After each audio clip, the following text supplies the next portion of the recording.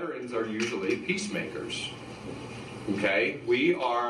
Veterans are people that served in the United States military, either in the Army or the Navy or the Marines or the Coast Guard or the Air Force, or I think that's it. That's it. So you guys wanted to know what branch of service I was in and why I chose that one, right? So I chose to be in the United States Army. I was in the United States Army from October 23rd, 1996 until January 1st of 2005. You make you wonder why you joined the Navy. They take you in, they transport you to the installation where you're going to do all your training. They cut off most of your hair, they do dental work on you. It's quite late at night by the time you get through, and I'm not saying this to scare you out of it. It's just the way it is. They prepare you so that the next morning when you do get up, you're able to move forward. There's nothing to interfere with it, such as dental work, eyeglass work, haircuts, that type of stuff.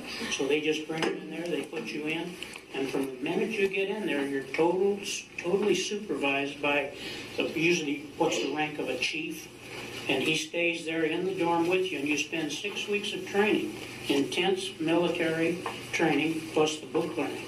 So it's very intense. It's at the time you get out of there, you really appreciate the fact that you finished the training. In cold, I was freezing, and I took my duffel bag and put all those clothes in my duffel bag on me, trying to keep warm. I almost froze to death. That's how cold it was. And I was terrified because I could see out the door of the plane. And the wings were rattling like that. Oh, it was bad. But we made it. In water, you have two things right here, or four actually. You got two in front of you and two behind you. And they're called slips. And if you pull one way, you'll turn that way. And so you try to turn and not land in water because it's hard to swim with all that gear. And when you land on regular ground, you do a special landing called a PLF, or a parachute landing fall. And they teach you for about 2 weeks how to do that. You land with your feet first, and then you fall to your knees, and then your butt, and then you roll onto your back. And so that way it doesn't hurt when you fall. Boot camp is a very changed world. It's basically like you guys are in school. You come out a totally different life. We were country boys right here in Craig, Colorado. We went down to San Diego, California. We went into a place they called receiving. And they told us what to wear, what to do, when to eat, what to do, everything. And they give us their own clothing. So it was a totally different world. It was like changed everything in your whole life for me. But to start off, my father was a Marine in World War I. That's a long time ago, almost 100 years ago. And I had a brother, James, who was a Marine in World War II. That happened back in the 1940s. I had another brother, Robert. He was in the Air Force then. And then another brother who was in the Korean War, which was in the 50s. And I'm a veteran of the Korean War. I came later after he did. So, anyway, my life started at Fort Leonard Wood, Missouri. And I belonged to a reserve unit prior to that. In World War I, they fought in trenches. They dug a deep trench, and they all were in a trench, and then right across. And the trenches weren't usually very far away. They were like from here to the window, or a little farther.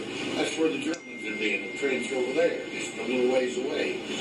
You know what would happen if you'd stick your head up over the edge of the trench? You'd get shot off. If you stuck your head up over above the trench to look over there, the Germans would shoot your head off. So they passed these out to all the soldiers. And it's a real cheap made thing. It's just a wooden periscope. And you look through it down here, and you could stick it up above the trench and see what the Germans were doing. I walked out on the deck the next morning, real early. I got up real early and I went out on the deck and I looked around, and what a feeling I had.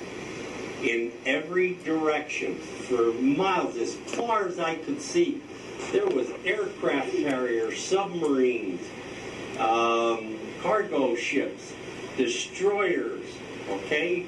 You name it, they were there. Destroyers, they were all there, and I just stood there in awe, looking around. Oh my word, that's the whole 6th Fleet. And we don't know where we're going. They haven't told us yet. We're going into the seas and the ship's going up and down like this. I would like this going back and forth a lot better than the up and down stuff. But you had to be careful going down the ladders or the stairwells in the ship because there were times that the seas were so high that, and I happened to have been up on the bridge, which are one of the few places that there are actually windows, that when the ship was heeled over one direction and I looked out to one side of the ship, all I saw was blue sky, and look out the other direction, all you see is green water. An aircraft carrier the deck of an aircraft carrier is 5 stories tall. And I've seen an aircraft carrier take green water over the bow, which means that thing went down into the ocean and the wave hit it and it went over the deck. And there were plenty of times I saw that on my ship where the water would come back and they would actually tell you can't go on deck because there was a chance that you could get swept overboard. The Army is usually the guys, when you hear on the news they talk about boots on the ground, that's the Army. Those are Army guys we're talking about. Now, when I was served in the Vietnam War, and I was drafted in 1968.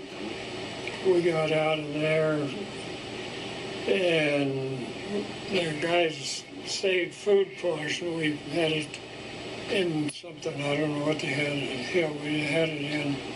But anyway, we got in the Danube River that night. We took,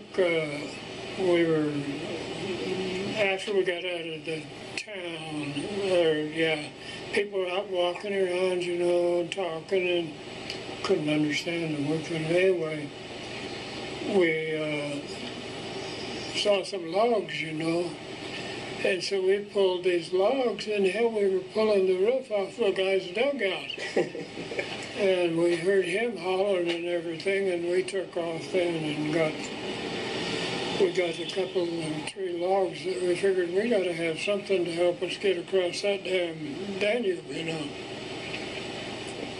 And we got in the river, and we'd wade for a while, and then pretty soon we couldn't hit bottom. We'd swim for a bit. We'd bundled our clothes up. And finally, we did this for a long time that night. And I mean, we were tired and everything. I know my folks had given me a wristwatch for graduation from high school.